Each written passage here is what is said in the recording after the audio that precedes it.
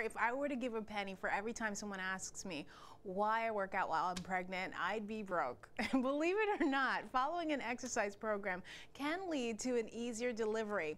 I recently got a lesson from fitness trainer at Planet Fitness in Castle Hill to learn all about safe routines for pregnant women.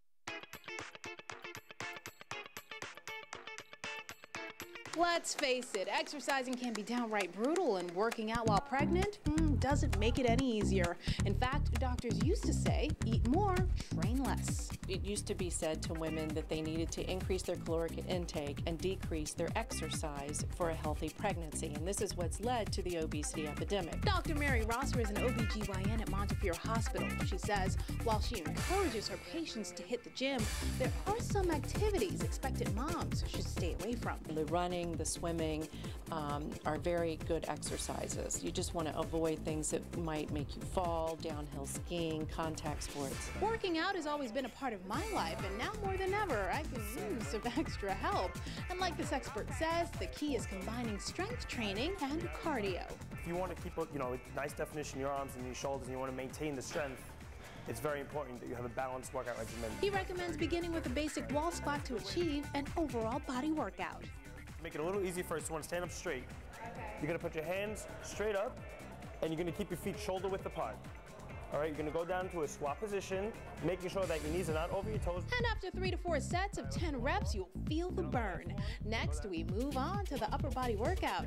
Doug says it's a good idea to invest in a couple of lightweight dumbbells for toning those arms. You start there, and you just lift straight up in the air, have the meet in the middle. They do not touch all the way up, and come straight back down.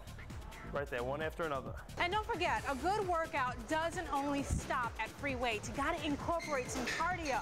See, I like to get down with this machine, the elliptical, because it's great for the upper body, the glutes, the legs. You get an overall good body workout. Do this for 15, 20 minutes, you're good to go. And if you can't make it to the gym, take to the streets. Go for a stroll around the block or the track. You know, summer's in full swing, so there's no time like the present.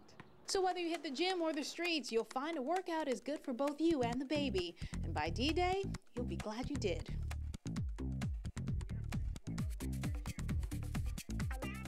And don't forget, drink plenty of water. You want to stay hydrated. And if you have any health concerns, consult your OB about a special exercise program.